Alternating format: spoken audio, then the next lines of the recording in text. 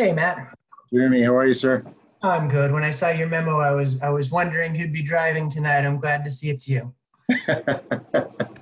Just a little help for the committee. Yeah. So I almost made it up to your place yesterday. I went for a 80K ride. Wow, it was Yeah, a perfect day. it was a little warm. Yeah, it was a good one. Sun got hot fast. I was out Saturday. Amy and I rode to Yarmouth, even Oh, Valley, nice. and that Yeah. was a good ride over there for breakfast and back. And but yeah, yesterday we were out early, went for a 10K run, and it was just yeah. On It the got, way back, you got hot. well, it got hot, and Saturday night we went down to Crescent Beach and went for. It was like perfect swimming weather. Wow. The time we got down to Crescent last night, it was like 68, Yeah. and I was like, we could go in, but It's well, a how good are you? recovery. That's not a problem today. Actually, it's looks like it's trying to dry out a little bit after last night. Yeah. We went out for a walk in the woods and things are soaking Yeah, in. yeah, definitely. Evening, Caitlin. Hey,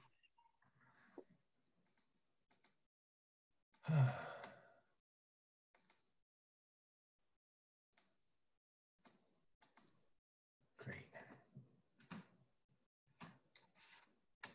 Okay.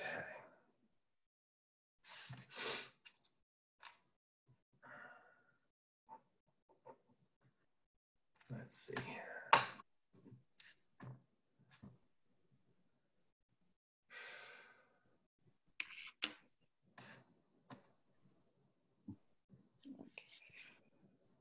Is that ice or veggies behind you, Caitlin? Oh, that's sure. There's it's there's the baggies in your background. yeah, it's bread flour and oats. This is a picture from the market. Yeah. It looked for a second like you were icing your fingers. I should. Lost my pen.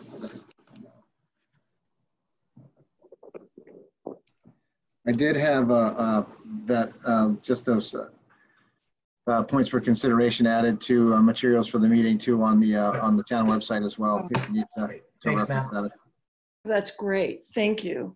I just thought it might be helpful for discussion. Perfect.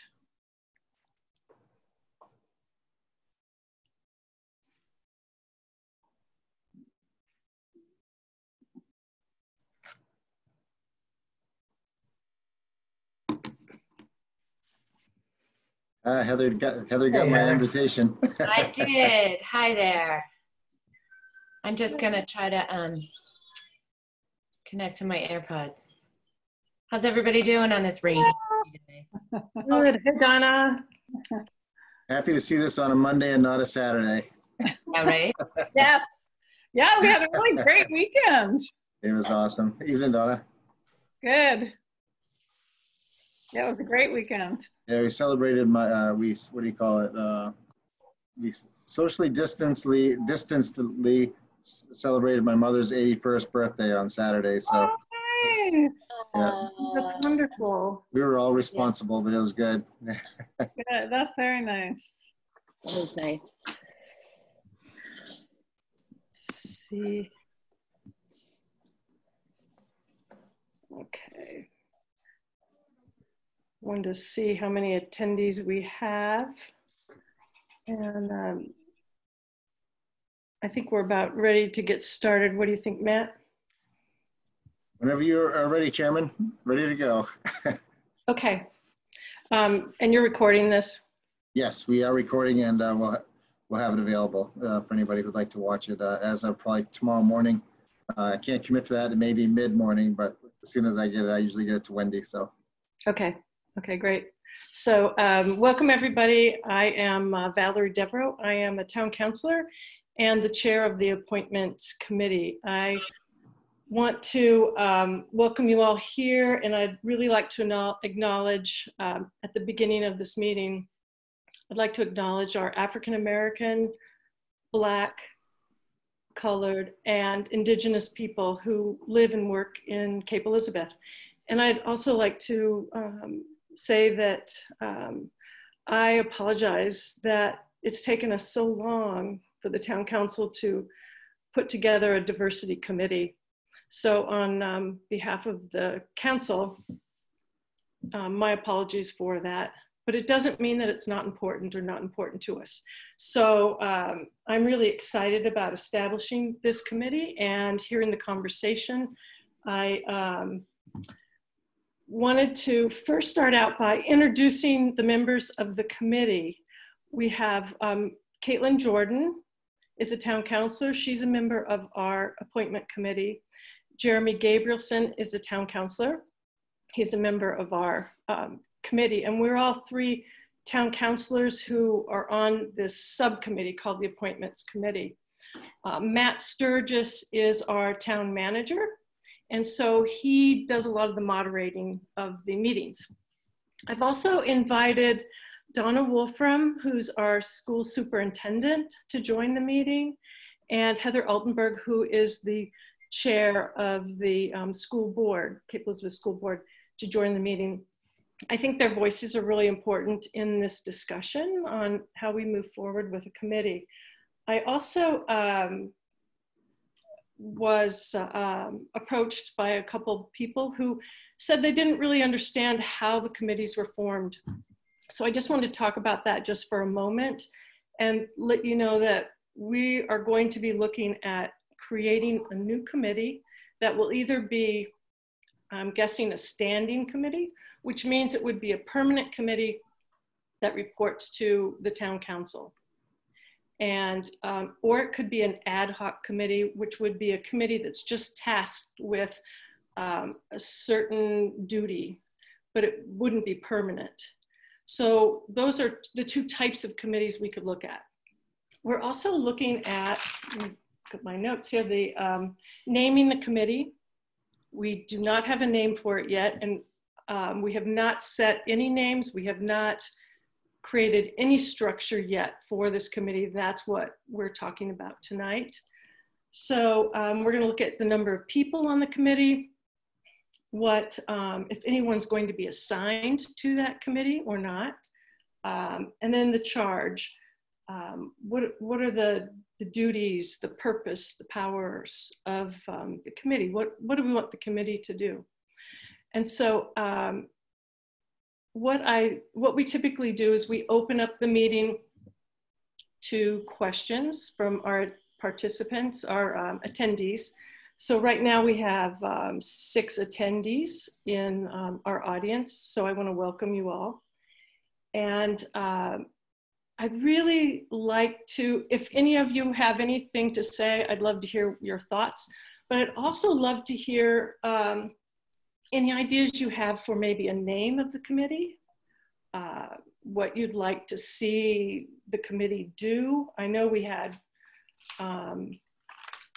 one person who wrote in and said they'd really like it to be a broad charge. Something like how to make Cape Elizabeth a more inclusive and vibrant community. So think about that. Is there a charge that you would like to see, or duties that you would like to see this committee take on? Maybe it's identifying diversity and inclusion issues and opportunities in the town.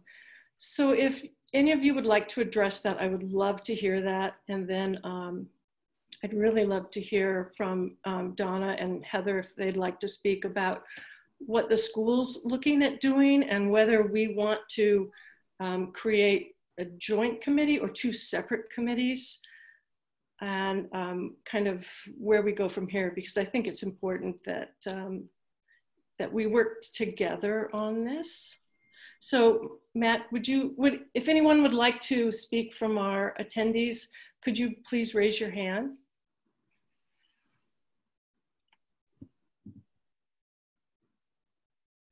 Okay, Matt. We have Valerie Lavanos, and I think there you are, Valerie. Your microphone should be live now. Hi, Matt. Thank you. Can you hear me? Yes, perfect. Thank you. Yep. I just want to make sure that I'm not really sure how we operate with task force in the town. but I just want to make sure that it's something that people can apply to and that we're including a diverse viewpoint during this process. I was a little concerned because I saw posted somewhere that the people making up the task force would be like the police chief and school members and things. And I just want to make sure that we're actually representing a diverse viewpoint. Thank you. I appreciate that. And I'll speak to, when we're finished with everyone speaking, I'll speak to that. Madam Chair, next will be Paul S. I believe that's Paul Seidman. Paul, I think I'll have you here. Hi, can you hear me? You are live. Thank you. Great. Thanks for doing this, Valerie, and glad to see all of you. A few thoughts initially. One is that there would be two committees, that the one that we're talking about tonight be a standalone and that could work with any other committees.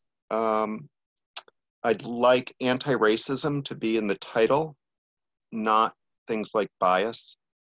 And I think my main recommendation is that any part of the process be done with accountability to people of color built in. So making sure that those folks who are most harmed by the racism here are, that there's a relationship built in, that there's a structure built in for getting feedback. I just saw Robin DiAngelo, who wrote White Fragility, do a webinar. And one of the things that really spoke to me was that white people are so race illiterate that we not only, especially those of us who grow up in white communities, we're not only, not well informed about communities of color, but we're also not very informed about what it means to be white.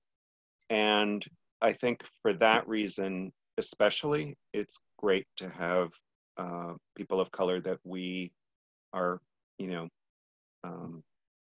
have relationship to and that can offer us information about the things that we're doing that might be specifically only from a white perspective. Mm-hmm. That's it for now. Thanks. Thank you so much, Paul. Next, we have Thomas Esch. Mr. Esch, it's going to take me a moment here and you should be live. Yeah, okay, your microphone should be hot now. Thank you. Good. Thank you very much. And thank you all for taking the time to do this evening. That was a very interesting comment from the previous speaker. I was going to say much of the same thing. I think we have to look at what's actually bringing people into the streets in Cape Elizabeth. And right now, the problem that's hitting us all in the face is racism. So while I can see a committee being, or working group being formed to continually address issues of inclusion and diversity, I think right now we do have to have a focus on race relations and how Cape is going to respond to the world around us, because I think we have an opportunity to set an example for our entire area, and we can do this. And this is something that can really make Cape proud and make us a leader. And we have the ability that some other places don't. So I would like to see, as the previous speaker said, accountability to and inclusion of people of color on this working group. Thank you. Thank you.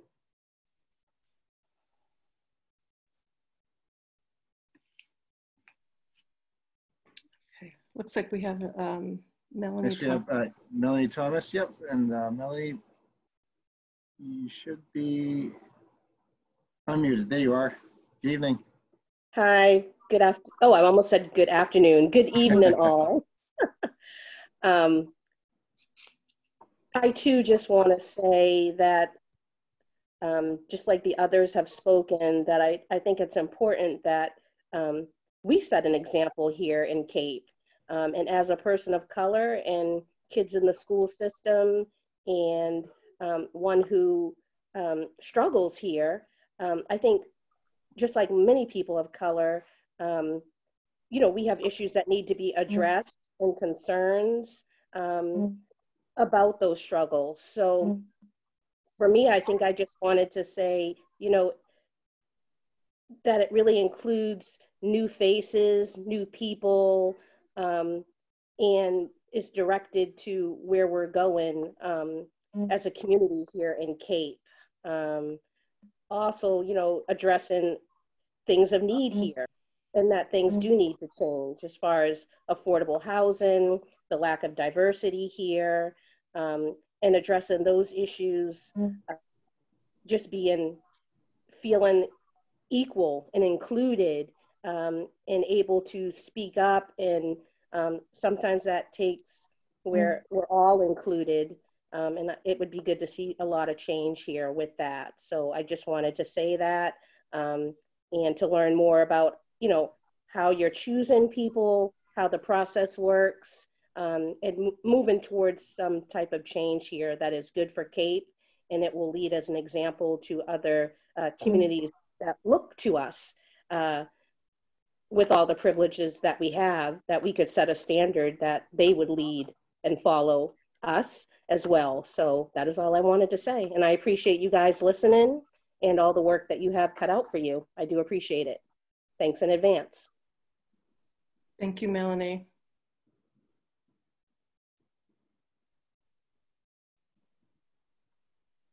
Okay, we have 11 attendees now. Is there anyone else that would like to make a comment or give us some input on the direction they'd like to see this committee take, or a name for the committee?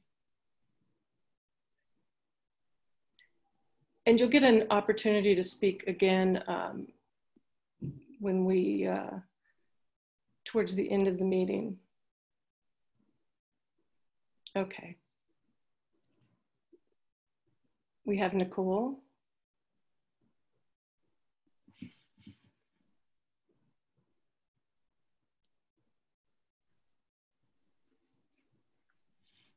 Yeah, you should be live now, Nicole. Sorry for the delay. That's okay. Hi, everyone. Nicole Boucher, 14 Grover Road.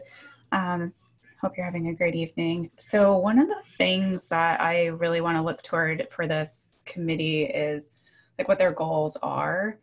And so some of the things that were coming to mind were just reviewing town policies for anything that might stack the cards in the favor of someone who maybe has more means.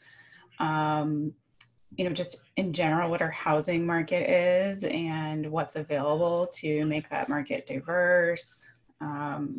Sidewalks, bus transportation, like the goals I'd like to see from the committee are kind of just looking at policy, recommending where they identify there potentially being some favoritism, not in the sense of like overt favoritism, but just, you know, propping the system up a little bit. And then looking for best practices in other places of Maine or the country in general and seeing how they can bring them here.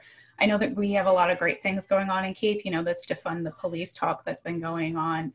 You know, in Cape, we actually do have that percentage that other places want to strive for, where a lot of our funding is in the school department, but like where else is our money going and where could it be going? I'd love to have them some sort of community component where, you know, as someone who's on the recycling committee, we get involved with the Strawberry Festival to make sure that we're educating the community. So what can this committee do for like Fun Day or even Strawberry Festival, or what other events are going on? How can they bring in some sort of component to that makes sure that other cultures in our town are represented at these town events? So those are just some of the things I'm thinking through, like goals for the committee. Thank you, that's great.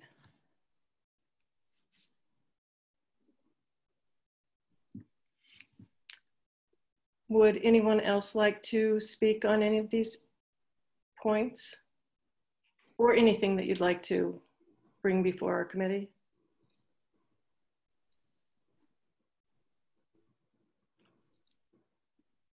We have Eliza Matheson, Madam Chair.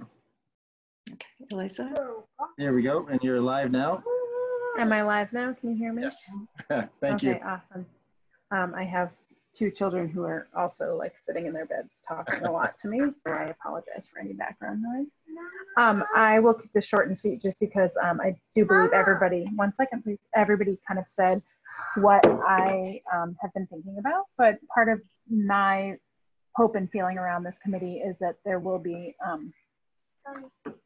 really a big sense of inclusion in terms of accessibility, making sure that the people who need to be at the table talking can be at the table talking. I actually think that Zoom has been a relatively good equalizer in that, and I found myself being able to tune in when I otherwise wouldn't have been able to. You know, I'm sitting here with my kid who's flailing on the floor, but it's bedtime and he needs to get in bed. But and I wouldn't have been able to go to a meeting. So I really, I think this is a good starting point to also talk about how the accessibility component of all of these, where these decisions are being made about people in our town, that we need to have them at the table. So I appreciate it. I'm gonna stay tuned in on mute, and thank you for your time. Thank you so much.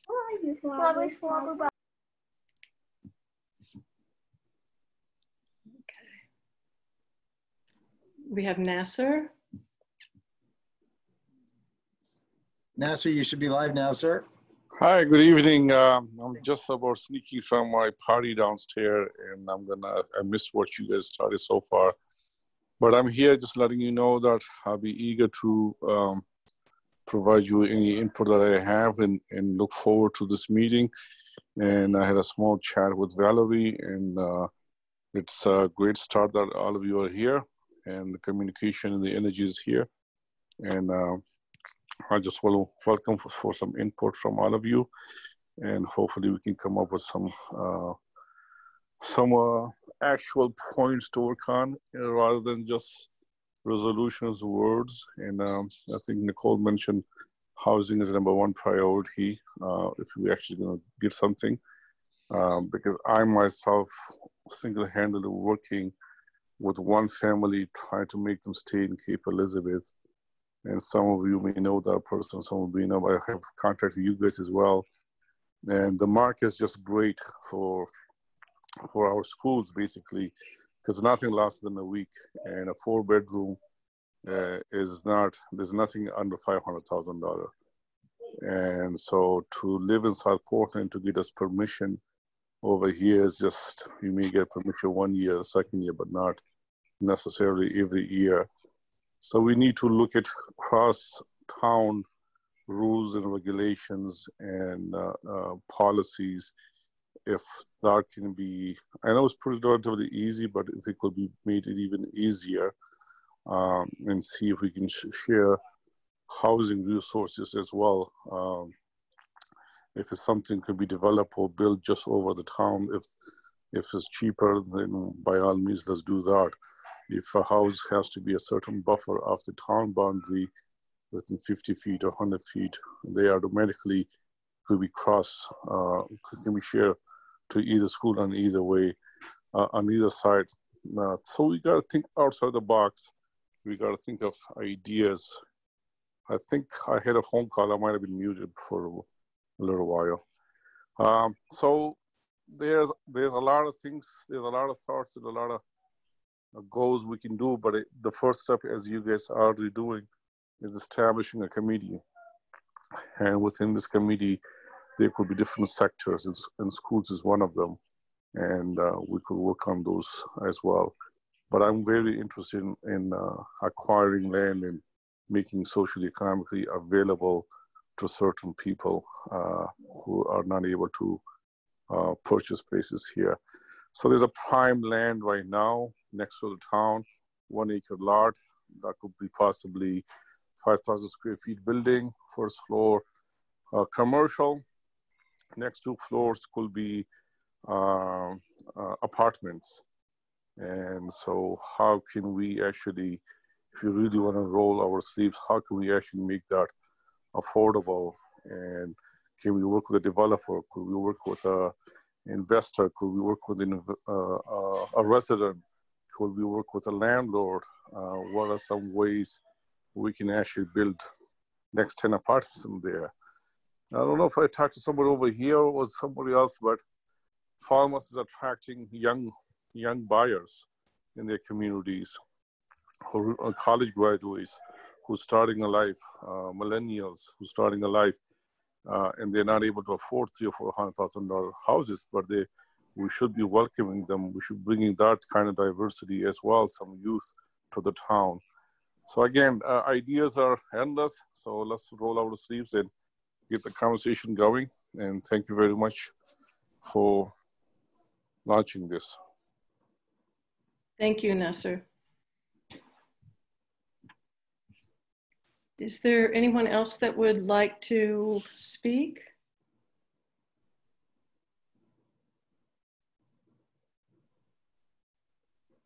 We now have 15 attendees.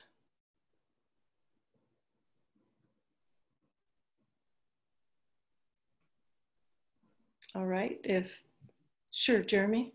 I was just would like to suggest, Valerie, that we maybe, if we dive into some of the discussion, that we might open up another public comment period, you know, before the very end of the meeting, just to give folks a chance to weigh in on what we've discussed. I think that's a great idea. I think we definitely need to do that. So, so I just want to explain just a little bit to some of the people that asked about the committee structure. We are actually the appointment committee, and we are tasked with appointing people to committees. Because there wasn't a committee that sets up new committees, the town council asked us, our appointment committee, to look at setting up this new committee. Like I said, there's no name for it. We have not decided who the participants on this committee will be, but it's something that we're all going to talk about tonight. There are some guidelines and some structure to it, and the committees are set up as they report to the town council. So the town council has these standing committees that report to the town council. And the way you get on a committee is you apply to be on the committee. So every year, it's typically in November, Matt, when we put out the advertisement? Yeah, generally, I think it's October where the advertisement will go out, and then they'll pretty much have the whole month, maybe the first week or into November. And then Deborah Lane will assemble all the potential candidates for committees, and then provide them based on their desired committee appointment to the appointments committee. Then they can go through that and interview new appointees, and then make the appointments process. Generally, the appointments come in, I think, in the December meeting, first December meeting, that the appointments are made at that point in time. Also, with this process, this would be a bit outside of the normal calendar, where the council would, presumably the appointments committee would craft the language giving the structure to the committee, come back to the council. The council would then weigh in on how it felt that that committee, if they accepted it as that, or they might want to tweak it here or there. And then they would create it as a committee, and then they would go back out and openly advertise for members of the public who would like to apply for membership on that committee. And then it would be outside of the normal appointments process. We'd receive applications, bring them back to the appointments committee, and then you could make your appointment recommendations. And then once more, come back to the council, and then have the formal appointment made by the council. But that's a long-winded explanation of a very possibly long process. Right, Jeremy? So just to walk that out in an most optimistic time frame, what that in theory would look like is this committee is going to be making recommendations to the council that they could, in theory, the whole council could vote on at our July meeting. And then subsequent to that, we could open up nominations for the committee, potentially make recommendations at the August meeting, but more likely at the September meeting. And then the first meeting of this committee would probably take place sometime in late September or early October. I think that sounds like a good assessment of the calendar, Councilor Gabrielson. Yep. Thanks. So basically, if you're a resident of Cape Elizabeth, you can contact Deborah Lane when we give the, you'll see the advertisement. It's usually in the Cape Courier, and it's also on the website. I don't think there's any mass emails that are sent out, correct? Not at the present time. We're in the process of changing our website where people, if they want to subscribe, will be able to have those notifications sent to them. But at the present, we don't have that. But people can download the application off from the town's website currently. Right. Jeremy? And just to add on to that too, in addition to that, people can get the word out in other ways. So one of the things that I appreciate from folks who are on the call tonight is ideas for other ways that we can reach out to make sure we're, getting the message out to folks who maybe don't haunt the town website as regularly as I do. Yeah. Okay, and so that's the committee. That's how you would apply to be on the committee. Then you would go through the interview process with the appointments committee. And as Jeremy said, it goes back before the town council, you're approved, and then the committee begins. So it will take a couple of months. So before we get started, Heather and Donna, would you two like to talk a little bit about what you're thinking with the school and how you would like to be involved with this, with the town's process? Well, we've talked just very briefly about starting a committee within the district made up of people who are interested in really delving into our curriculum and what we are doing to study racism in our school, educate our staff and our students, thinking about do we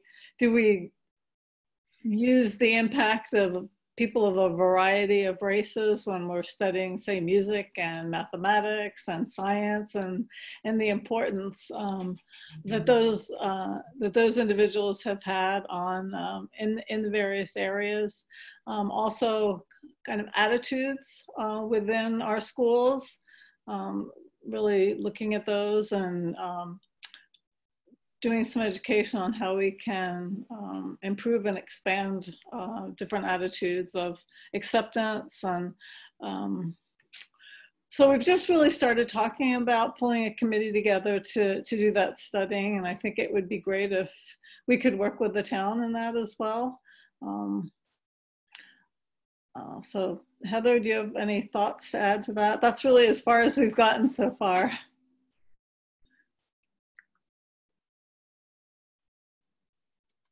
Okay, now you should be able to hear me. I agree, we haven't gotten super far into this. There's been a lot going on in the district, but we would like to, I believe, make a committee in the way that Donna, Superintendent Wolfram, was referring to. I do think some crossover would be beneficial. We are living in this town together.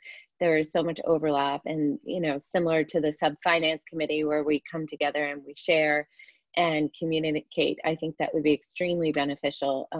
At the same time, I think it's also beneficial for us to have our own individual one within the district talking about the curriculum and the professional development and the topic within the schools. So I'm a proponent of both individual with the schools and then a combined connecting with the town to see how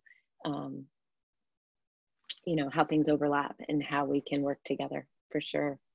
One of the things that I know we'll be talking about is recruitment and how we can expand our areas of recruitment to hire staff, diversities. So that's one of the things that we'll be looking at, how we can do that. So that's great. One of the things what I was thinking is maybe we could start with looking at how many people we're thinking about on this committee. I typically our committees have 7 people.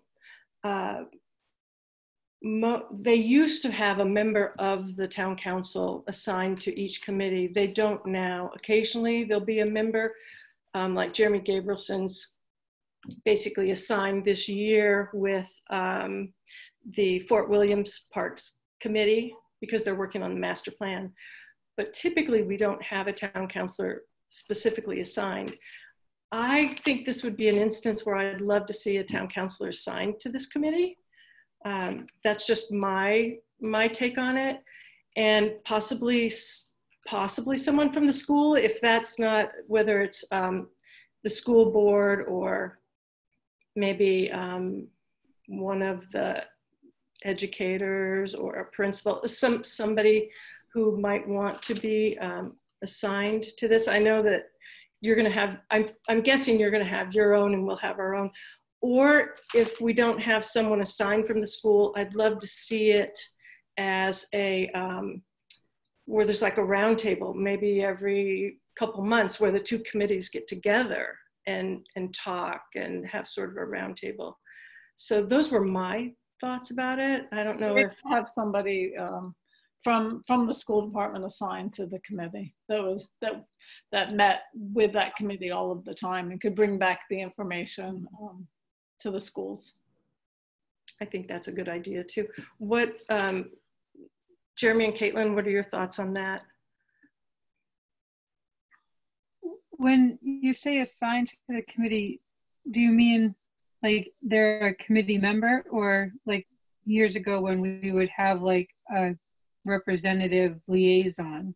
Like, I would be thinking more like assigned as a member, but what are you thinking when you say that? I was thinking assigned as a member, and they would serve a term just like the other volunteers would. Yeah, and they would be a liaison as well back to the school. Yes. So, yeah. Right. We used to have specific liaisons that weren't voting members of the committees, but this would be a voting member of the committee who's also reports back.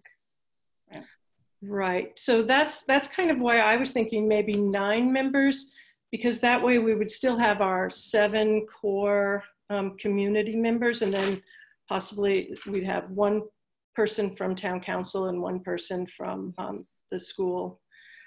The other thought was, and I don't know if, I think we used to do this with town council, is to possibly have a high school student, maybe someone who's a rising sophomore, junior, or senior, as maybe a school representative or school government or high school representative to the committee.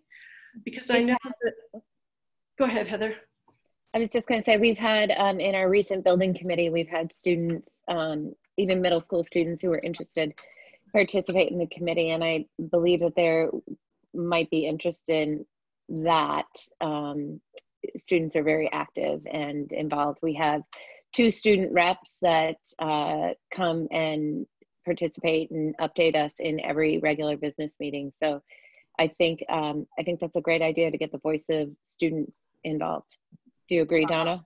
Yes, very much so. I think so too. That's a nice thought. And they have a different take, a different energy, and a different perspective. So that's something we could do. My only concern is if we meet at night, or when the committee meets, if it's difficult for the student reps, it would have to be something to where they could do it. But they attended the school. They come to the school board meetings at night. School board meetings. I think if you create regular consistency, I think the reason that the students who come to our Tuesday meeting know that it's once a month, every Tuesday night, and they can schedule that and make that regular. And there are certain times, you know, if there's a sport championship and they don't make it because it's something special, but for the most part, they're pretty committed. But as long as it's not, you know, all over the place and make it difficult for them to schedule, I think that there would be a student that would be able to make it for sure. Okay. Now, are they voting members on your school committee? Because they're under 18, they can't be, right? Okay. So, Matt, would that be something to where if we had 9, so we would have actually 11 members if we had 2 students? If you went with 2 student representatives, non-voting student representatives, that would put you at 11. The one other thing that you may want to consider is quorum. When you have 9, you need to count to 5 to have a meeting that's effective or that you can actually make decisions in. Whereas 7, you need to have 4. So just that's one thing to consider. As you start to get larger, you really need to make sure that you have a solid count. And there are times a year where it's more difficult than other times of the year to maintain a quorum. And that's regardless of any committee. And then the other thought would be if you had a hard, almost like a committee rule, and they could get into this discussion with students. If you had a hard and fast rule that you would, have the meeting end at 9 o'clock, that may not be a bad way to go about it either. That way a student could get home if they were out at a reasonable hour. Okay, that's a great idea. So, right, if we had 7, we would need 4 for a quorum. So if you did 5 members of the public at large, 1 school board member, and 1 town council member, that would give you 7, and then you'd have 2 more non-voting student reps, would give you 9. That would be a pretty good, you'd be able to get stuff done, and then you'd also be able to have a quorum on nights when you can only have 4 people come, and just as a thought. Right. Okay. I agree with that size. I think that's a good mix. Yeah, and I think it's also worth remembering it's likely that the school department's going to have a committee that meets separate from this as well. So in terms of providing opportunities for people who want to engage around this issue, there will be opportunity, even if they're meeting jointly some of the time, there'll be opportunities for more people to get involved looking at both sides of the town school government. That's a really good point, because that was my thought is I want to make it so that enough people can get involved that want to be involved. They could still come to meetings also. It would be an open meeting, so people would be invited to all of the meetings. Okay. All right. So for now, let's say 7, and then when we open it back up to our attendees, we can hear their thoughts. But right now, let's say 7 members with, we would have 1 Cape Elizabeth High School student rep and 1 middle school rep. Is that what we're thinking?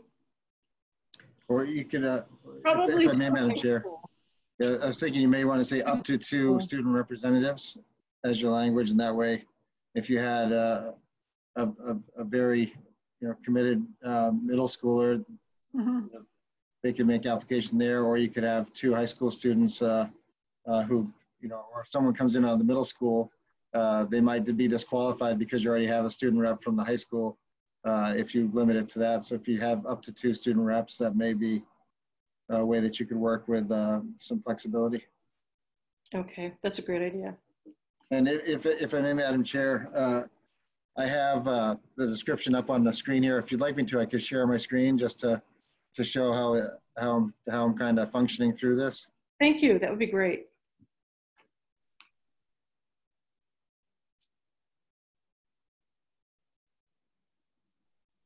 Does that look? Are you seeing what I'm seeing? Yes. Okay. Thank you. I never know. I have 2 screens up, so I want to make sure. Sorry for the delay. Well, it starts with name, so if that's what you're seeing, that's what we're seeing. Perfect. And Matt, if you could switch your view so that it's full screen. Right now, it's pretty small font. Oh, sorry. I'm like in Word or whatever. Yeah. Let's see.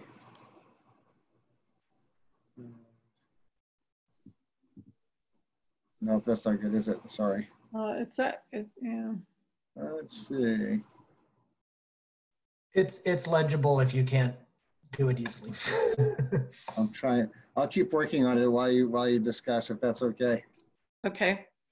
Now, you have it in there, one school board member.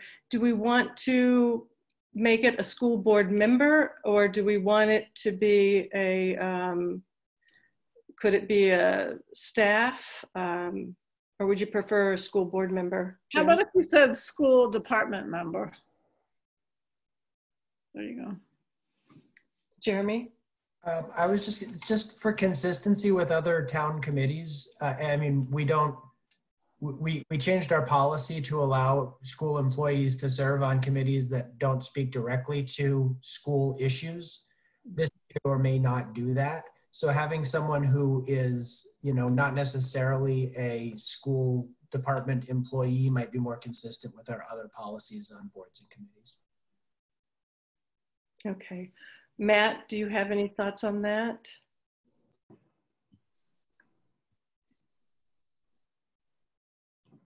It may be good just thinking about the elected representatives of the community being as part of the of this body. Just as a thought, you know, with a town council member and a school board member versus say it'd be, you know, I couldn't put in one of my employees to be a voting member because you'd be somewhat concerned about a conflict of interest, I guess. Whereas I might have an employee who would be, you know, I would have staff the committee, and you may want to have a staff liaison to it. But, that's just one thought I have, because you might have an employee that may not be a resident of Cape Elizabeth as well. Right. Okay. Okay. Well, and I think it probably is more consistent if we say one school board and one town council, because then they're both elected. Okay. All right. And then if we jump down to purpose of the committee, we had, there was one person who said they'd love to see, well, we've had lots of people talk about this, where we identify diversity and inclusion issues and opportunities, or develop strategies and plans to examine ways in which we include or exclude. Has anyone thought about what they'd like to see as a purpose? Jeremy? So I haven't tweaked the language, but I think this might also be a good place to discuss whether this would be a standing committee or an ad hoc committee, because that might influence the purpose statement to some degree. I do think it's important that the purpose statement include either the phrase anti-racism or policies that, you know, a review of policies that promote or, you know, a review of policies that contribute to systemic racism. I don't think that just diversity is enough for the charge for this committee. Yeah, my personal preference is I would like to see this set up as an ad hoc committee with a set time frame and a recommendation in their, even maybe in their purpose, to come back to the council with set, you know, with recommendations within a set time frame, and that, you know, one of those recommendations could very well be make it a committee, making it a permanent committee. Yeah. In fact, I would hope it would be, but I think I'd like to have some more discussions at the committee level about, you know, where the priority areas are before we, you know, let them do some finding Right. where they're seeing priorities, and then we can use that to sort of hold the charge for the standing committee. I agree with all that. I think that's a great idea also. I think your timeline should be a 1 year. They should be able to meet and then, you know, report back to the council within 12 months.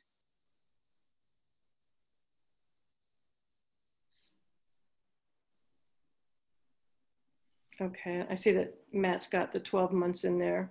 Mm-hmm. So purpose would be to review policies that identify systemic racism. Or that contribute to.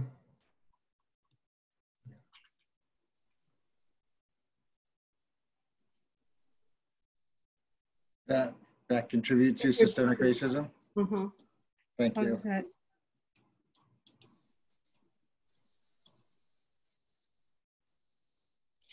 I would think that part of the purpose also would be to promote or talk about training, developing procedures that would promote diversity. And even looking at our housing, our busing, that type of a thing. Yeah. So if I could jump in, I might. I'm sorry to make you type on the fly here, Matt. I can try to keep up. After systemic racism, I would maybe even say something like, and make recommendations for policies to promote greater equity and inclusion. And then I think all of what Valerie said, I'd agree with. It's training, it's housing, it's transportation. I mean, it's kind of all of it.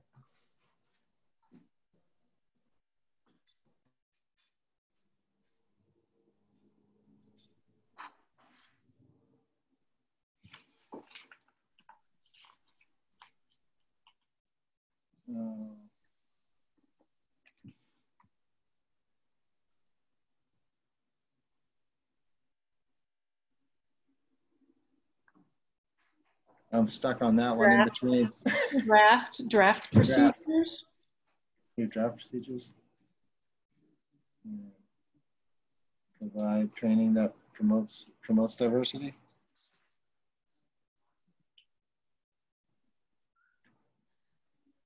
Does that seem in concert with where you'd like to be, Councilor Devereaux? Promotes diversity. Promote diversity. Well, we also want to have not just promoting diversity, but looking at also racism, whether it's complicit or implicit. But we have that policies of systemic racism, that's up top. And then it would be also reviewing our comprehensive plan to look at ways that we can promote equality, diversity.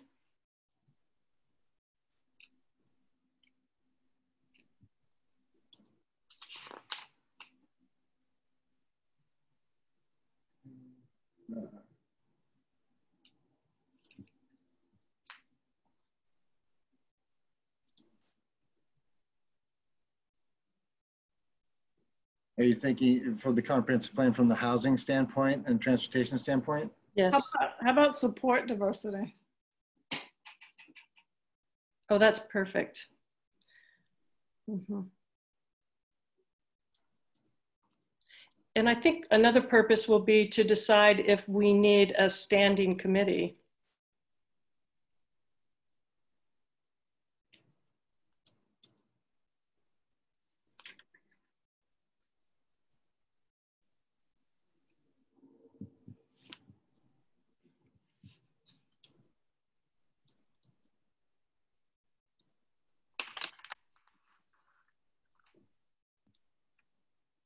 You're doing great typing on the fly there, Matt.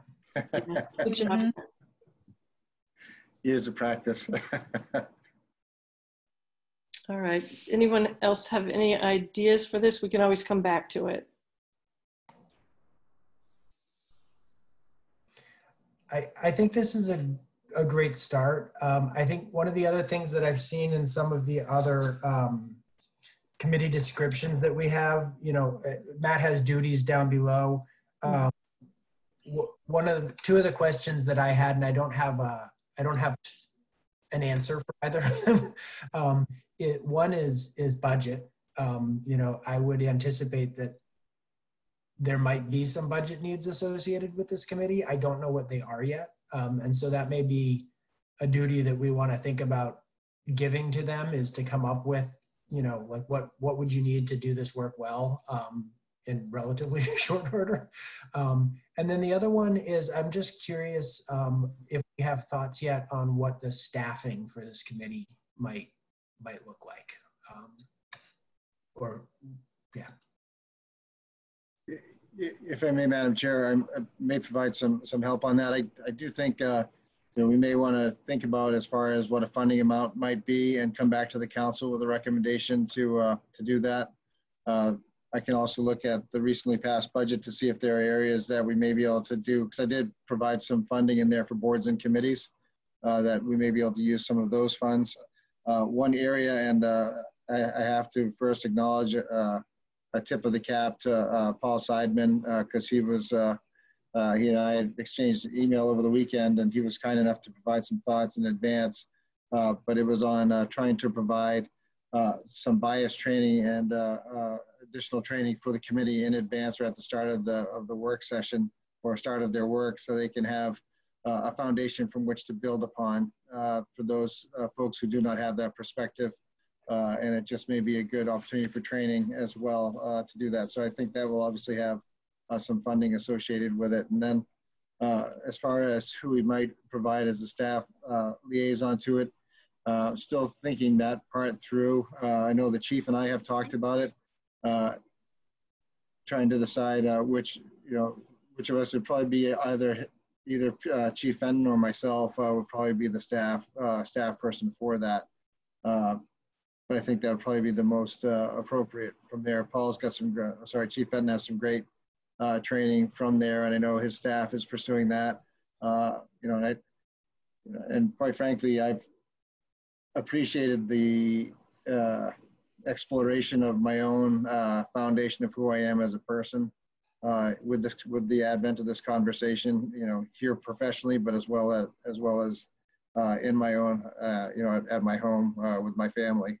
And, tomorrow I know Councilor Devereaux and I and possibly Councilor Jordan will be doing some training through MMA, but we're also doing it with the staff as well this summer. So, this is, we have a strong commitment to this, and it needs to be from top to bottom. So, but I guess that's my overly wordy response to, we're still trying to decide which of us will be the staff liaison for or staff support for the position.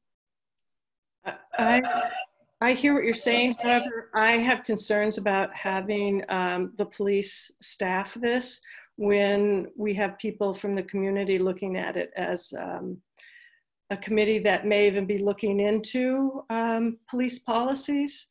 I don't know that, and nothing against Chief Fenton.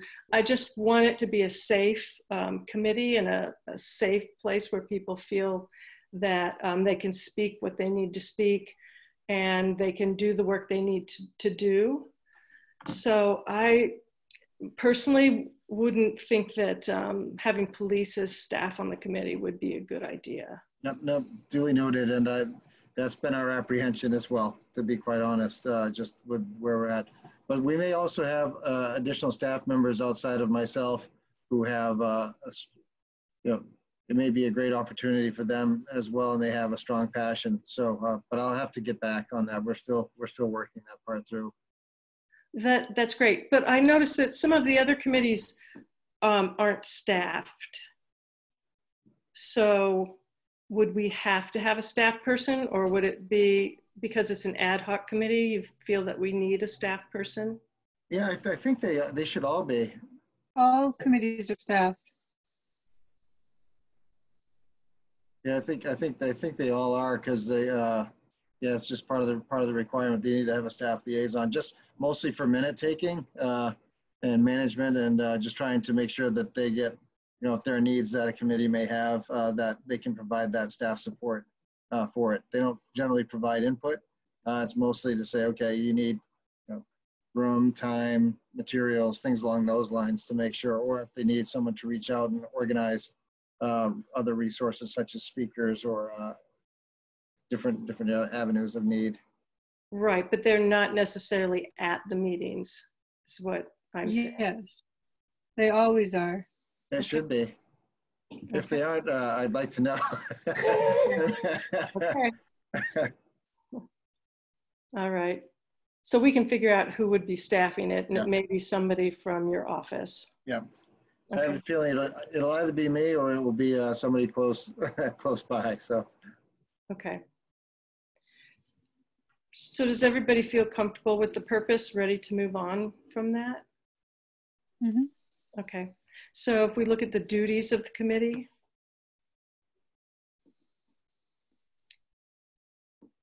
So to hold hearings, okay. Yeah, I stole this from the Personnel Appeals Committee. Just it's just space savers for the formatting.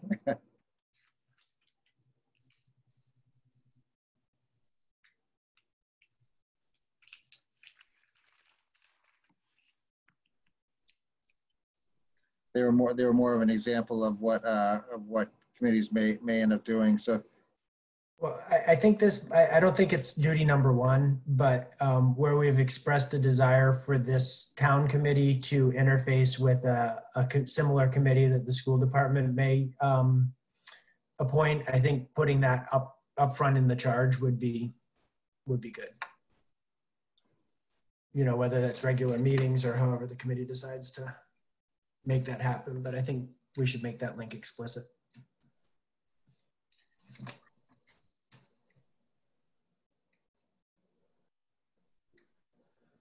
Caitlin, do you have any ideas about duties that you'd like to see this committee have?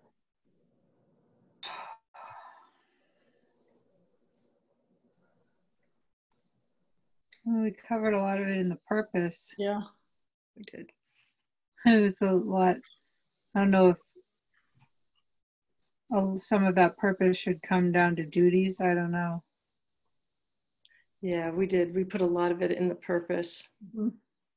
That last one, making a recommendation on establishment of the committee, could easily come right down in the duty. Into duties.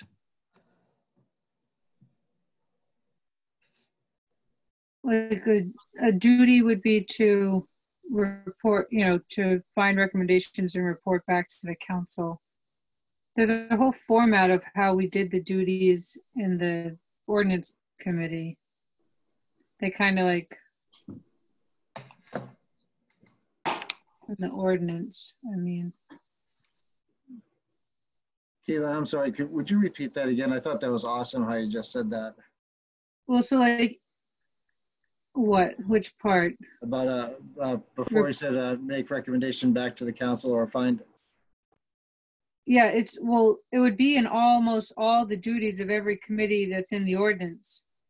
Okay. Because when we rewrote the ordinance for boards and committees, we tried to make everything very consistent, and that language was put in almost every committee because there was the whole, problem where committees thought they were their own people and they needed to be reminded that they are to make recommendations and report to the council with thoughts and ideas. I have that ordinance up here. If you want, I could share that for a minute just to show what the other committee charges look like. That'd be great. I think I can do it without you doing, maybe you have to end first and then. Let's see here. All right, it's going to take me just a moment here, I think. Okay.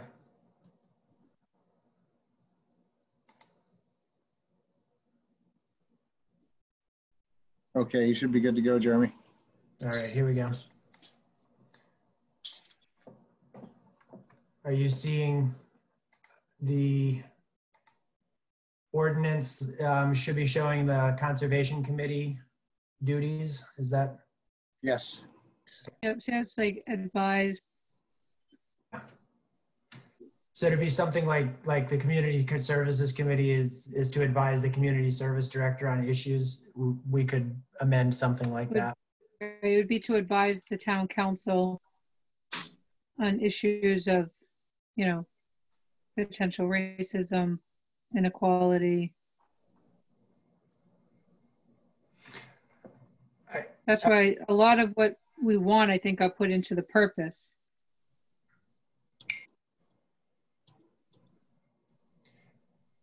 With the idea that it's an ad hoc committee, I like the phrasing of, advise is sort of an ongoing thing. I think what we're really looking forward for here is either a report or a set of recommendations from this group. Right. I agree. Right. Well, we want them to review policies that contribute to racism or anti-racism, and we want them to advise, and they're not really going to be performing regular outreach, but we want them to advise the council, and we want them to give us a recommendation on whether they should be a standing committee. Yeah, and I think that's one recommendation I want. I also would love for them to kind of look through a whole host of things that the town is doing and make some recommendations to the council for where the priorities are. You know, I don't may decide not to act on some of the priorities that the committee highlights, but I'd like to see them sort of help us do some of the work of identifying what the priority policy changes are, or where they see opportunities for policy changes. So basically to review policies and identify changes or ways in which we can update, change our policies, re-examine our policies.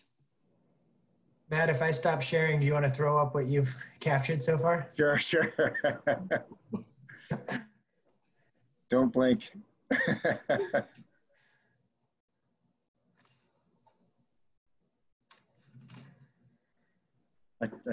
I tried to grab a few of those items. Provide a report. One part I had provide a report and a set of recommendations. I need some more bones on that there. But review policies, identify racism and anti-racism, and then review and make recommendations to the town council on where there are opportunities for policy changes. You know, this was sent to us in an email, so I'm just going to read what she had said. I really liked how she put this together. It said, objectively look at our housing, police, library, etc. So I'm thinking our municipal departments, including our housing, working with representatives of those departments as well.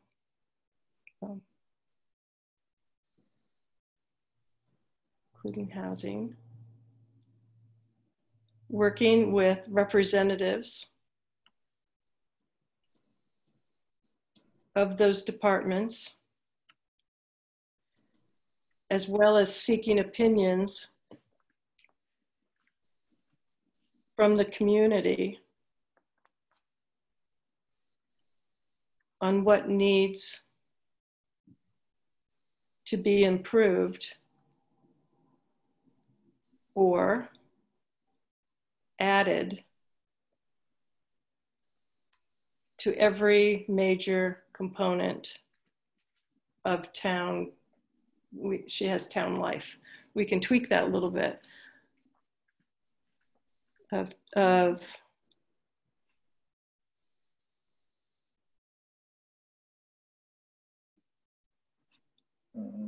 Life in Cape Elizabeth. Mm-hmm. Of public services. Mm-hmm. Thanks for bringing that up, Valerie. I think that actually really nicely sums up, you know, the main bulk of the charge. The only thing that I might add is and I don't know if it's in this recommendation or elsewhere, but I know under E, for example, it says policies. I think it's not just policies, it's policies and services. It's not just like how we say we want to be doing things, but how are we actually doing things? And are we doing them in a way that is thoughtful for people from all backgrounds?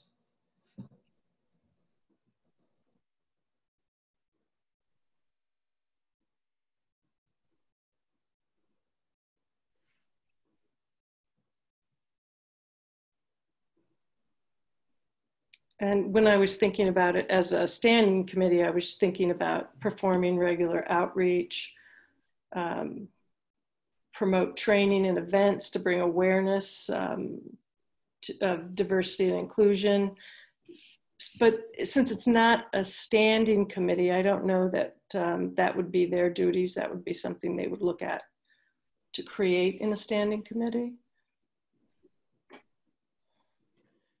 It may, thinking about, if I may, Madam Chair, sorry to jump in. I was thinking of,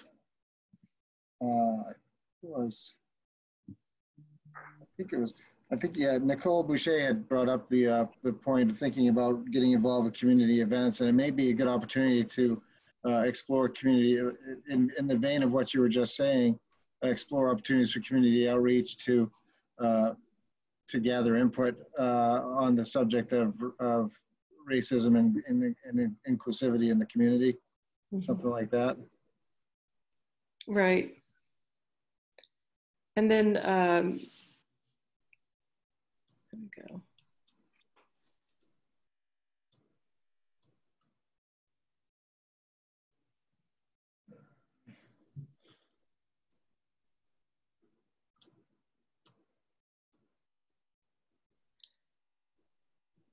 There's also the thought of if there's discrimination cases, it would be a committee that people would feel comfortable about coming to and saying, this is what's happened.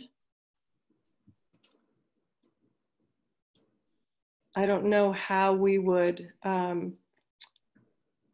how that would connect with, so if it was a public employee, typically they go to management and talk to management. Would this committee be something to where someone in the community or someone whose staff could come to a committee and say, hey, this has happened, and the committee would look into it? And I'm thinking maybe that's something this ad hoc committee would talk about and decide if that's what they want to include in a standing committee. When it comes to a personnel matter, I think the laws are pretty strong on that. We'd have to handle that from a management side of it. But yeah, all of a sudden you start getting in some pretty deep water when it comes to that, unfortunately. Right. And that's the same with, because people had talked about hiring and all of that. So I think that's something that the committee can delve into or talk about. Yeah. I don't know that it's, it wouldn't be a recommendation for this committee. It would be something this committee could talk about and give a recommendation to the town council. Yeah. Okay. I mean, frankly, we've given them a lot to chew on in 12 months. It is. It is a lot. I think some of this may be able to be blended, though. You know, there may be areas that you can combine that may find crossover in as you explore it. Just as a thought, but on the first draft, I think your list is gonna grow, and then as you go look at your second draft, it'll definitely compress as concepts kind of come together. It's like, oh, are we saying the same thing in both, let's say in C and D as we, or what's our intent here? Right. Yeah, there's a couple of places where it looks like it's similar. Jeremy, what are your thoughts? Well, before we do that, just one other idea that I would like to throw in. You know, I think I don't want to, you know, micromanage how this committee does their work, but I like the idea of them bringing recommendations to the council. But I'd also like to make it clear that if they get 3 months into this process and they really feel, this committee really feels the council should do this, and they know that that's going to, you know, be in there, I don't want them to feel like they have to wait 12 months and then send us a report. So if they want to come bring forward ideas, I'd like to make sure that, you know, as the way it reads right now with providing a report, it seems like, you know, go off, do your thing, and then come back when you're ready. I don't know what others feel about that, though. No, I think that's a great idea. And we can word it so that you can put report with, you know, reports in a parenthesis, so it's report or reports, provide reports.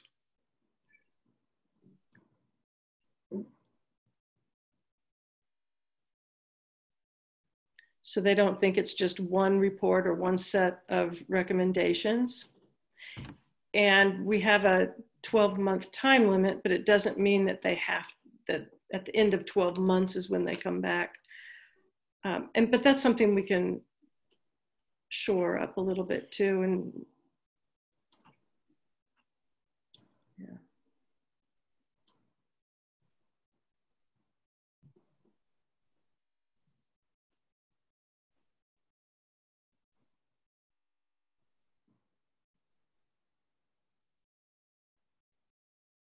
Okay. Any other ideas? Were you getting ready to say something, Caitlin? It looked like you were. You're on mute. Thanks. Sorry. Somebody was talking in the background, so I had to mute. I was just saying that D and F can kind of be combined, and then you can put some of the, you know, recommendations throughout the year with the final report at the conclusion of their 12 months. So that kind of makes it so that it gets to that point where they can bring something to the council immediately. Valerie, I wonder if this might be a good time to see if folks who are listening in have comments. Yeah, that's what I was thinking too. Yeah. Matt, with this view, let's see if I can see the participants. I'm on it, Madam Chairman. I've got you. First, we have Nasser with his hand up, and I'll get him live here. Can you see my screen with that box in there, or no? I can see your screen with the language on it. The language on it. Okay. Nasser, your microphone should be live, sir. Yes. Good evening. What a great job in the last hour or so, guys. This is amazing. Things come together really, really fast. I would like to applaud you for that. I think my question has been more or less answered by Matt. There will be second drafts. There will be other drafts.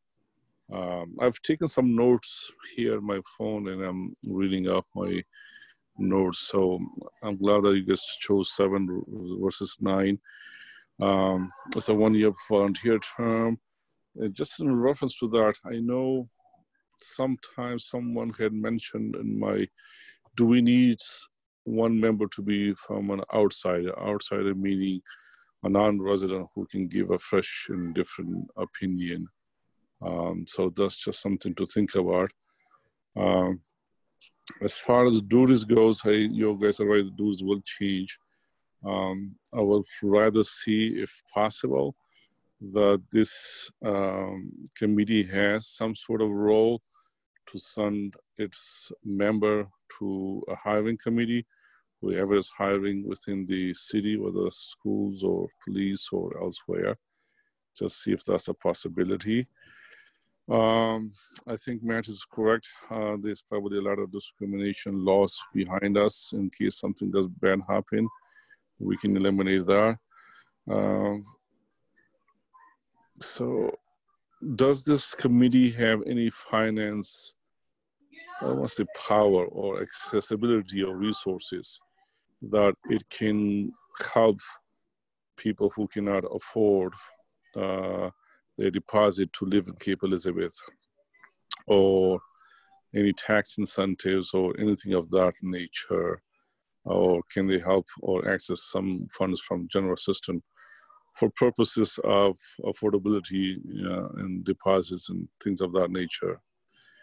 And lastly, and most importantly, what is this committee's relationship will be with the Cape Diversity Coalition, whose missions and purpose is similar, but is larger citizen. They don't have any political power. They're not appointed, and nor is there the resources or finances there. So I would like to know what will be its relationship with CDC along with other CAPE entities. And again, thank you very much and a great job this evening. Thank you, Nasser.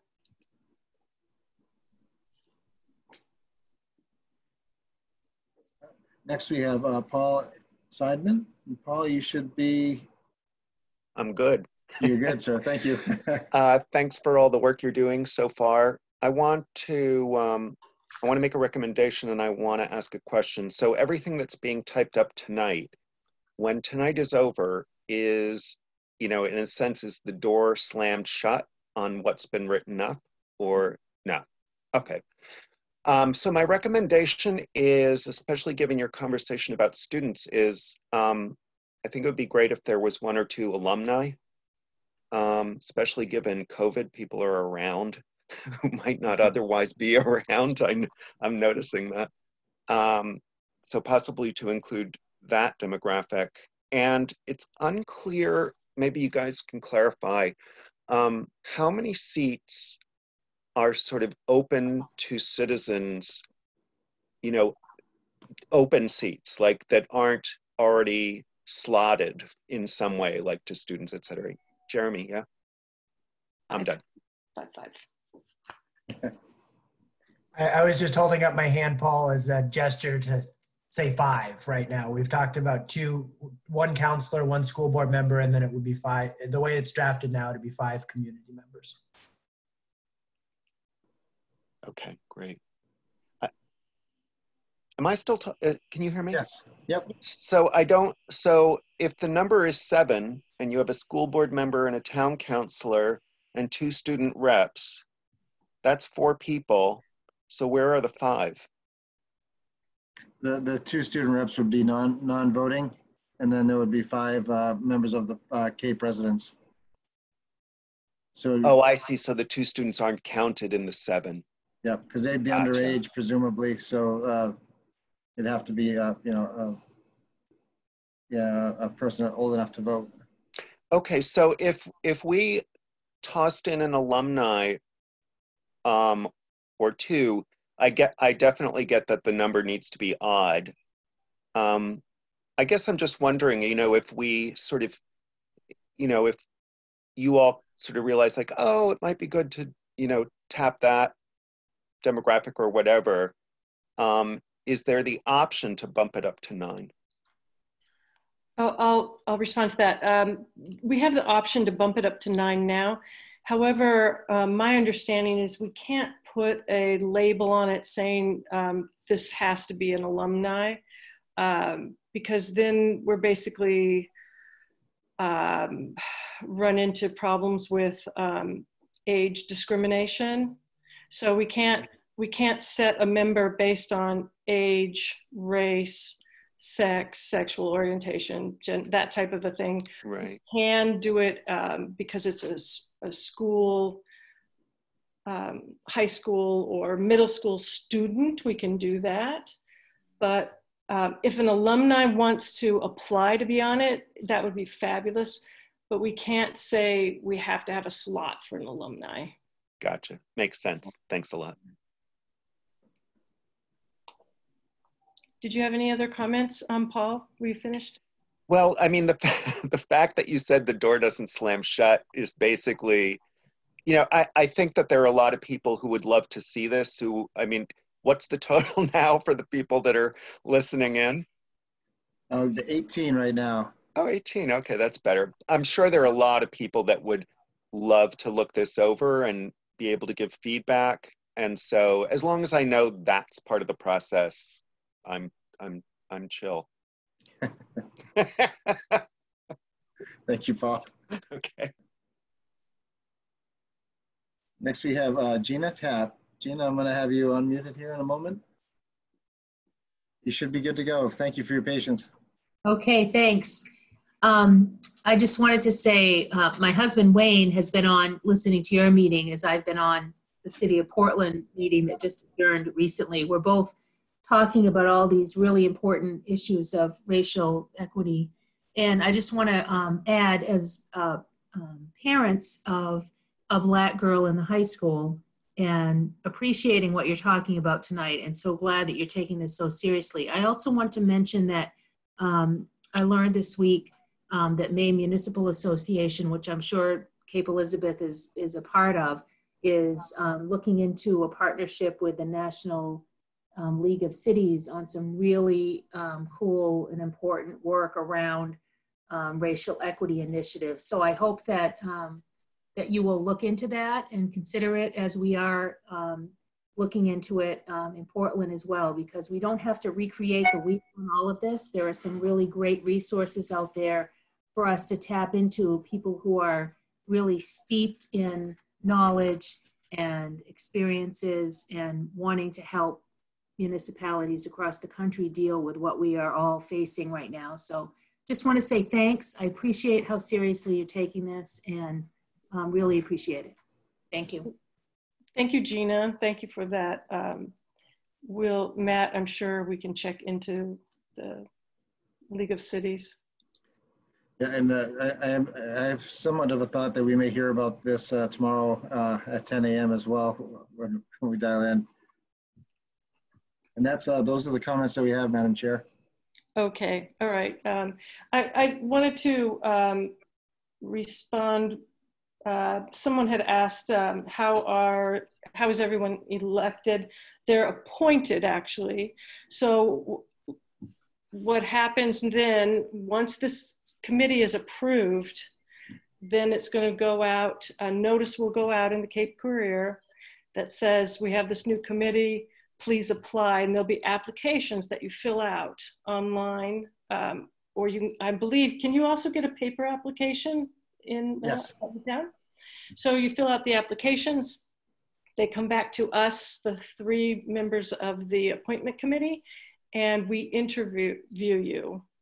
Depending on how many people we get and the timing of it, we will interview you, and then we will make recommendations to the town council that'll be voted on, and then people will be appointed.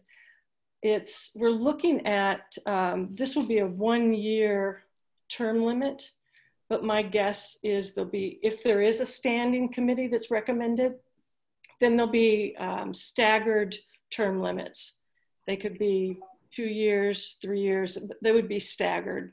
And so you would commit to the committee for a couple of years.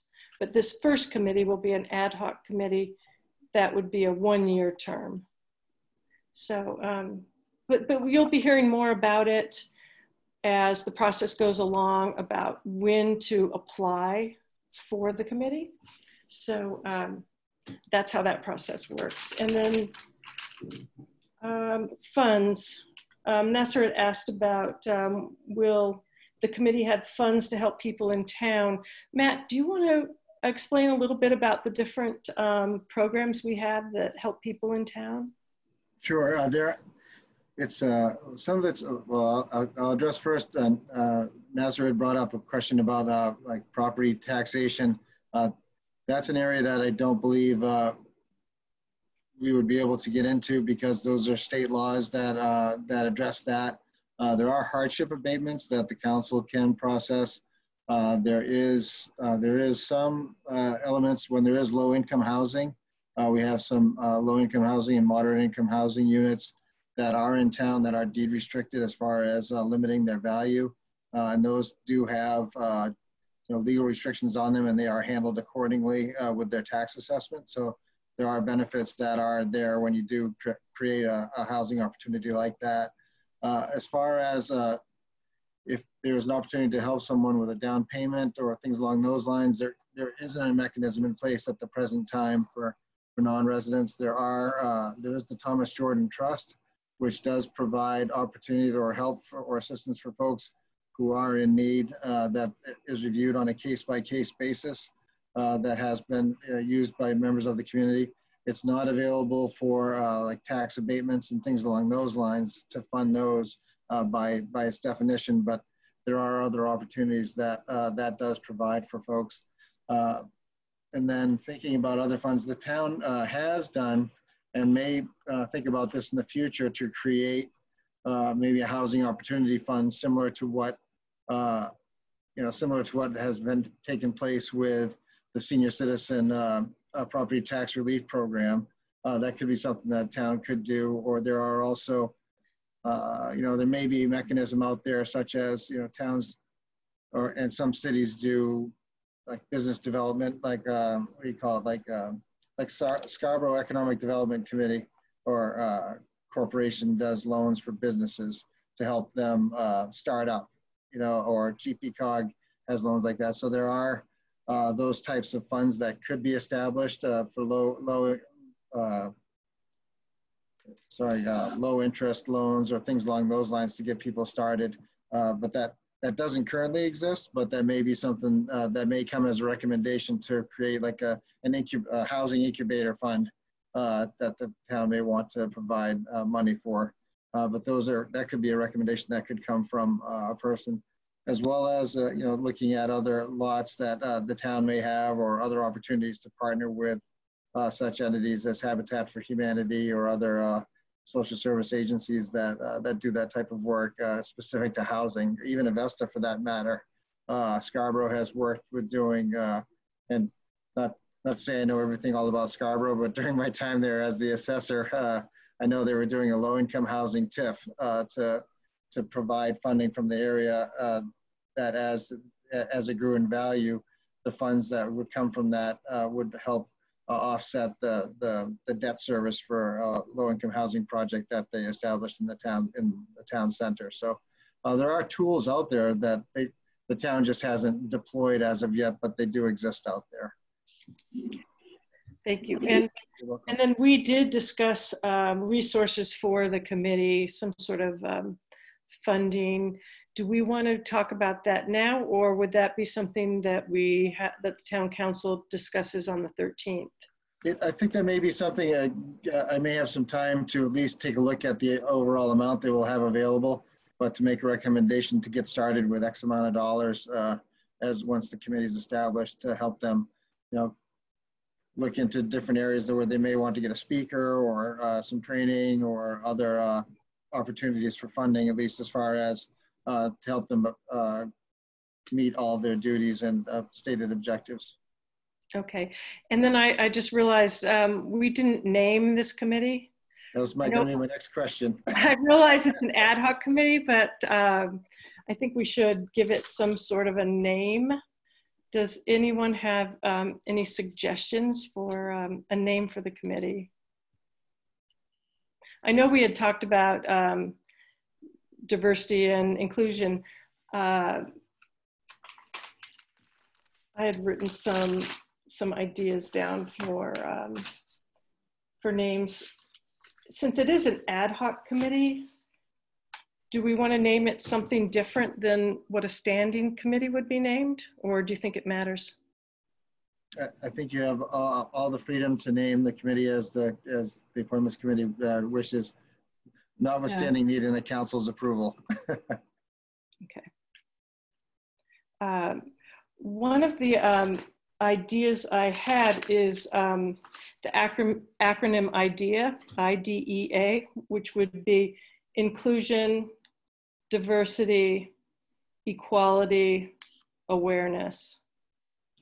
Ooh, that's good. I like the acronym.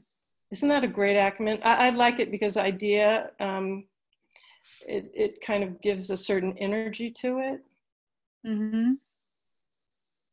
We could call it the IDEA Committee. Yeah.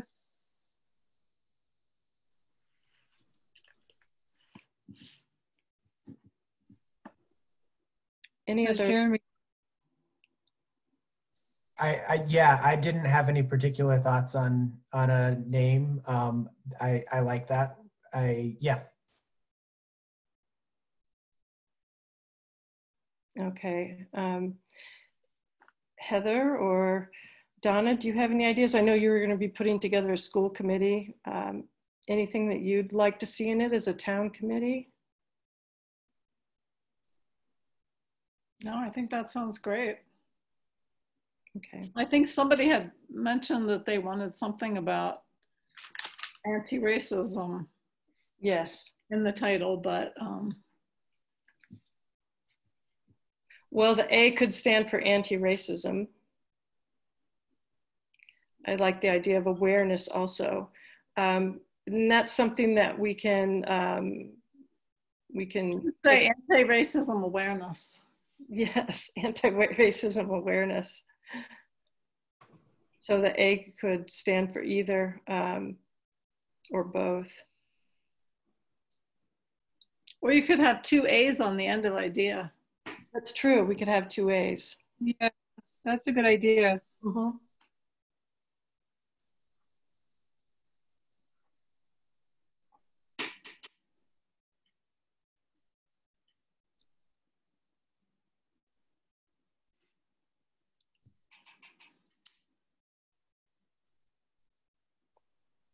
Okay, it's a long name, but I like.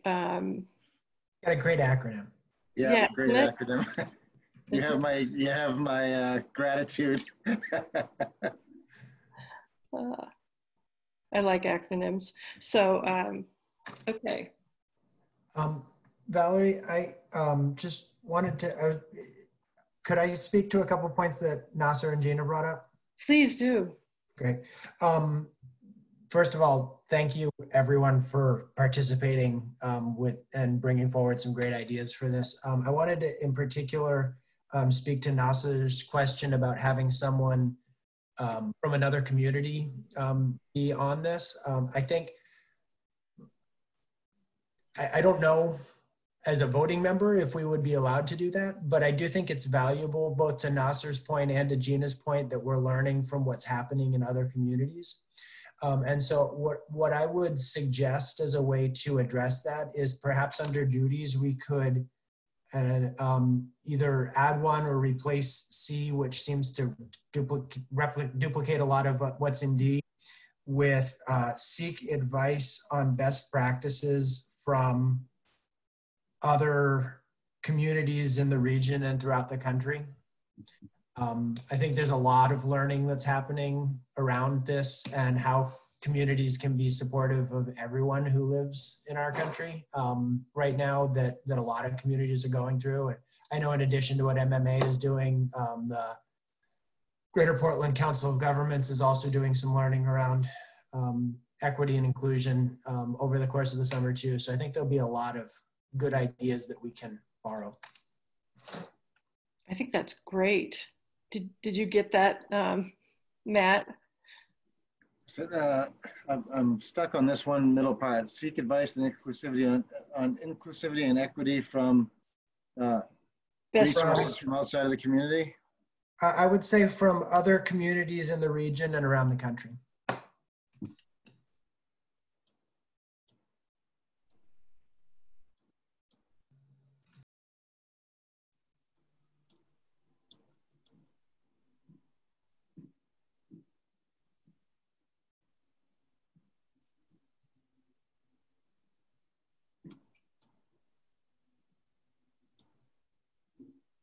Yeah, we'll be able to condense some of these a little bit. And I like how you said best practices, seek advice on best practices. Seek advice on best practices. Thank you. Yeah, there we go. And then yeah, there you go. Perfect. I think that's really good.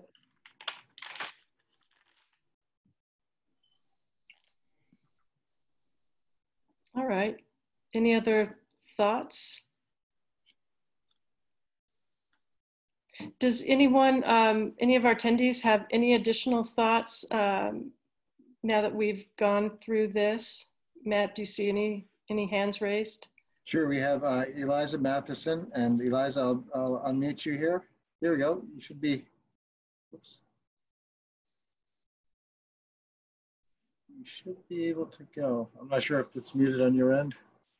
There you go. You should be live now. Thank you. Here I am. Okay, thank you. Just going back up to the IDEA acronym, wondering if we can, for both consistency and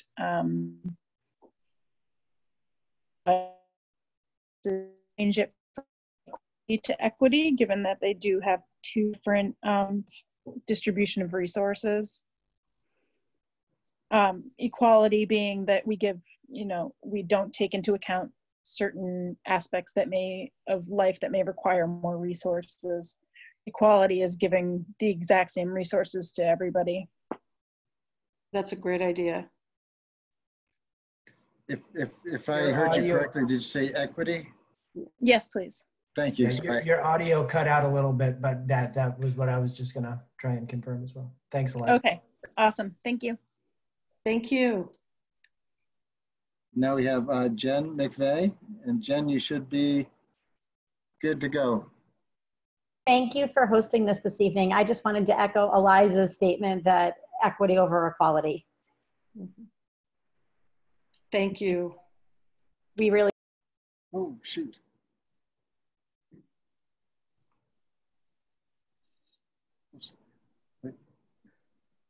Jen, hold on just a moment. I'm sorry I hit that button too fast. Nope, that's okay. I'm all set. Okay. I apologize. Now we have Valerie Levanos. Valerie, you should be, your mute should be live. Hi, I just wanted to disambiguate the acronym because IDEA can also be the Individuals with Disabilities Education Act. I didn't want it to be confusing. Oh. Not with two A's. True.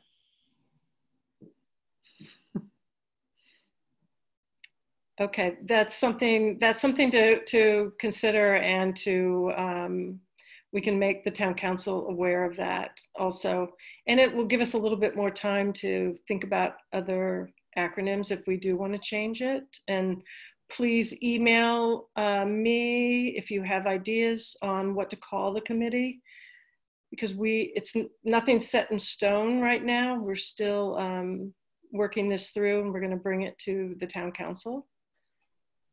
And next we have Paul Seidman back, and Paul, you should be.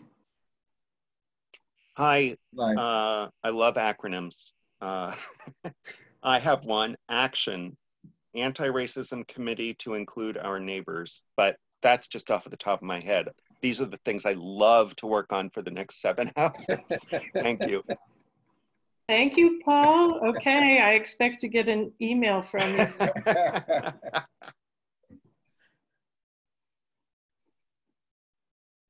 It's almost like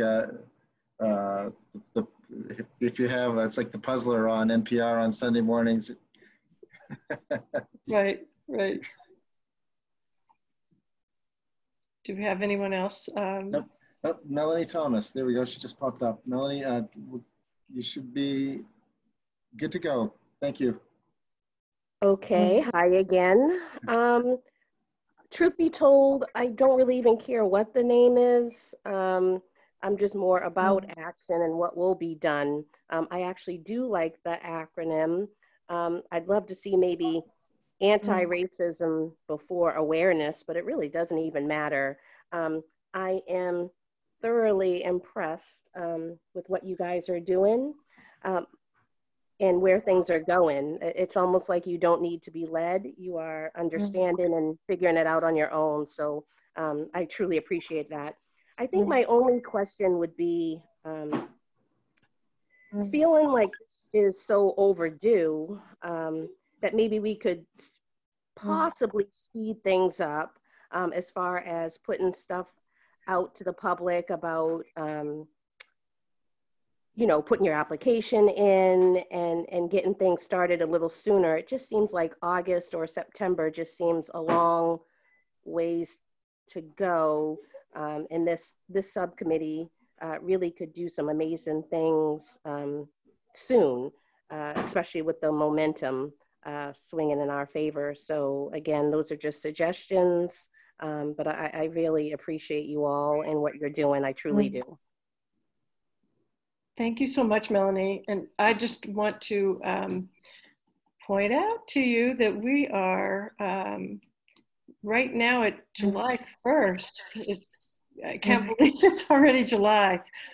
So we do meet with the council on the 13th, which is in 2 weeks. We have a workshop meeting next week, which, Matt, I believe it's pretty full calendar, isn't it? Oh, I don't believe we have a workshop next week. Oh, I thought we had the workshop. I have it on my calendar as next week. I will double check it, but I think you may actually have a week off. Oh, great. Okay. So news. You've had about 17 straight. Just yeah. For the record, Councilor. We have. So July 13th, we will bring this before the council. We could also email it to the council ahead of time and so they can take a look at it. And then it has to be put into the Cape Courier, and they're going to need a little bit of time. So that's going to take probably a week or so for them to print the Cape Courier. And then we need to set at least 30 days for people to put their applications in before we start interviewing. So I think that September is really what we're looking at for the start of the committee. But we'll move along as quickly as we can. That's definitely our plan, to move as quickly as we can on this. So Jeremy? I just, as you were saying that, recalled, I also wanted to speak to and just get some input from you and Caitlin as well on one of Nasser's other comments, which I think speaks to this question as well, about the relationship between this committee and the Cape Diversity Coalition. And I guess my thoughts on that are that I would certainly hope to look to folks who are involved with Cape Diversity Coalition for leadership, and that folks who are involved in that group or other groups that have already been doing a lot of thinking around this as potential members for this committee, and would encourage them to help us get the word out to everyone in town that we will be looking for members to be appointed to this committee, and hopefully that'd be a beneficial, we would certainly benefit from that. The town would benefit from the groundwork that they've laid. Yeah. I completely agree. And I think that I know that they have a Facebook page. So Paul, Nasser, someone can get this on their Facebook page and let people know that we're going to be interviewing people for the committee. I think that would be really, really helpful. And similarly, if people, if they want to, when Matt, I'm assuming, can post this, some, probably not immediately, but as part of the packet for the town council for the 13th, this document that we've been working on will be in that. And I would hope that we can count on Nasser and other folks to take a look at it and continue giving us some feedback to inform the council's discussion at our meeting. We should have it. Yeah, we should have it posted on next Wednesday evening, Thursday morning at the latest. We're working on the 13th agenda as we speak. So Debbie's got an election to do, so we want to make sure we get as much of that ahead of time for her. Yeah, she's busy. Also, I just want to make sure that in the acronym we do change awareness with anti-racism. So anti-racism. Yeah, flip the two before you send that out, and then awareness would be the last A. All right. Madam Chair, we do have Audra Gore has raised her hand as well. Okay, Audra. I would love if it could be possible, perhaps it's through the Cape Courier at the same time that the announcement is coming out, that there's some sort of survey or informal survey, some method of reaching and hearing from and alerting the community in as many ways as possible what's happening, and that that our Black community members, people of color, would all have an opportunity to know what's happening. And I'm not exactly sure what that method is, but it needs to be a high priority, and and perhaps the Cape Courier is one of those ways. I wonder what your thoughts are on that. Thank you, Audra. Well, a survey basically asking them about what they think. Is that what you're talking about when you say a survey? Don't have the idea fully, it's not a fully formed thought. It's more that I know there are just a handful of us on this evening, and I imagine that if it had been more widely known, it would have a much larger participation at this moment by all different community members and, you know, perhaps even youth. So how do we make sure that the broader Cape community, not just people who have Facebook, know about this? Yeah, Jeremy? So that's an excellent idea. I think one of the, I also appreciate, I can't remember, I think it was Melanie wanting to sort of keep some momentum around this.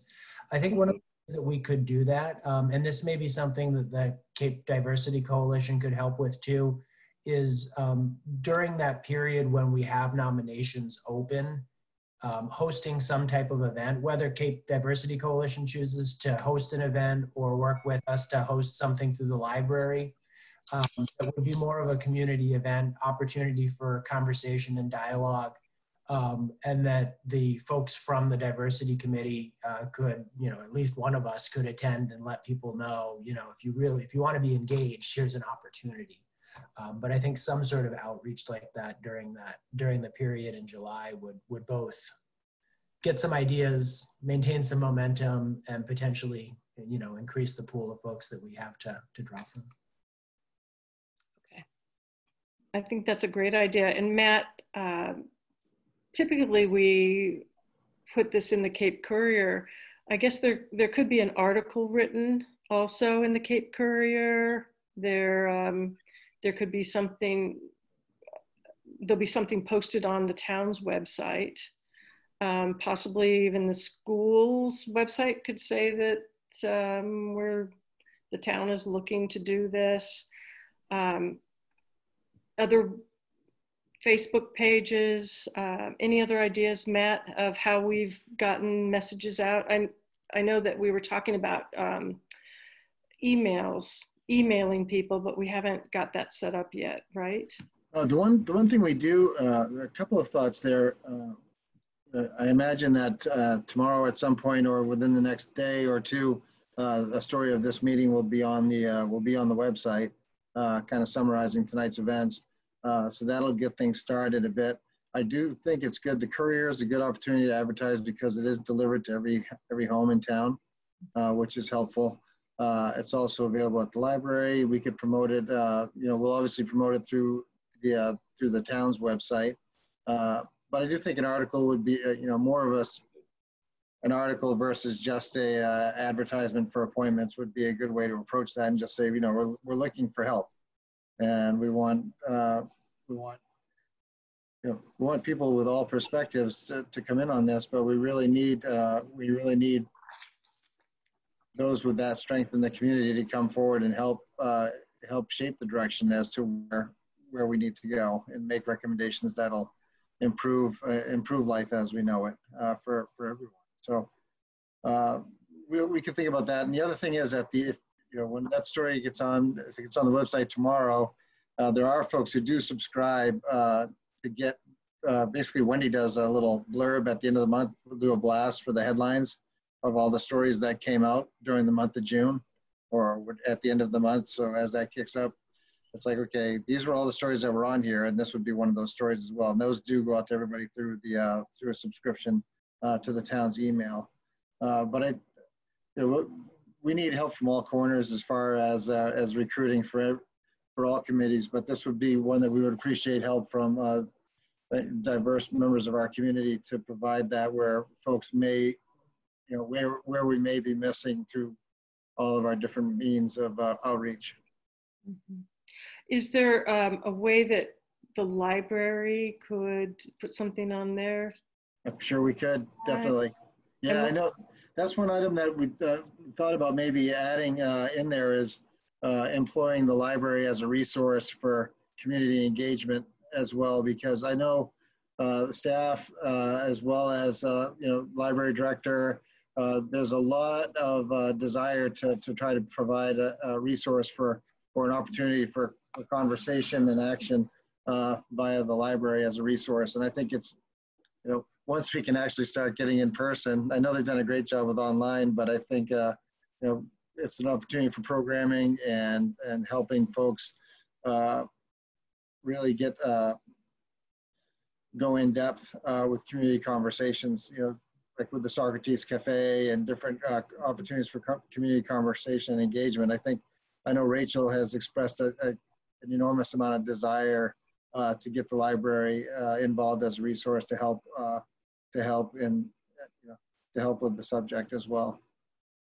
That's great. And what about community services? I know there's a lot of people that are connected through community services. Is there some way that we could get it on their Facebook page? Definitely, we could recruit through there as well. I see John Cesare is on here tonight as an attendee, so he works for us over there. So I can follow up with John on that as well. So he's been a great resource throughout all the conversations we've been having on the town side. So appreciate seeing him on here tonight. Yeah, that's great.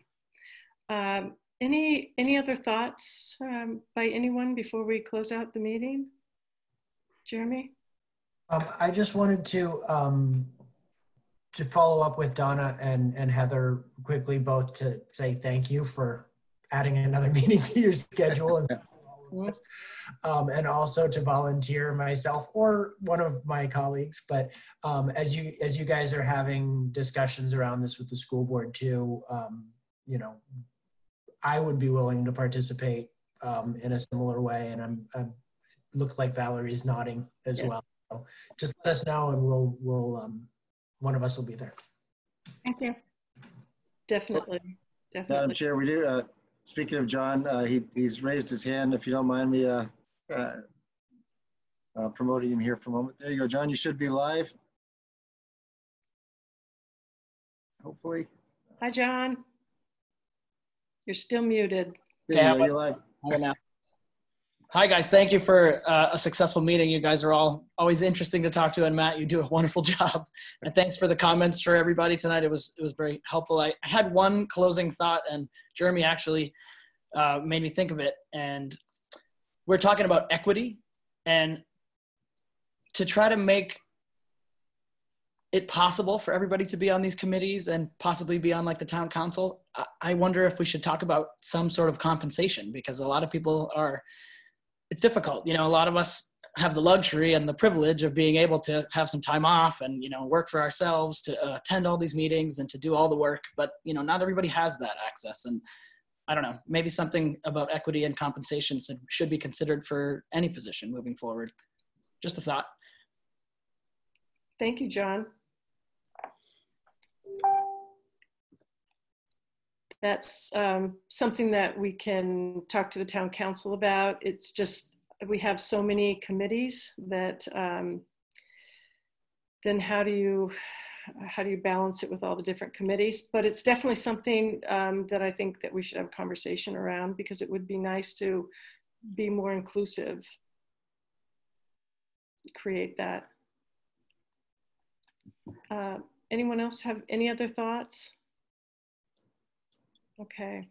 Well, I want to thank everyone for joining us. Thank you to our school board chair, Heather Altenberg, for taking the time to be here tonight, and for our school superintendent, Donna Wolfram. Thank you so much. You really added to the conversation. I think that your voice has been really important. Thank you for inviting us. Thank you. Thank you for adding us to your dance card.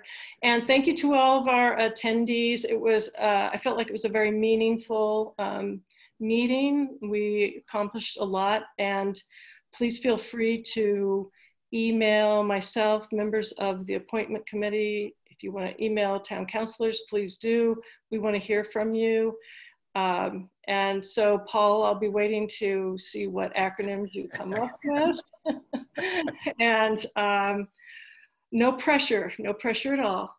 And thank you all so much.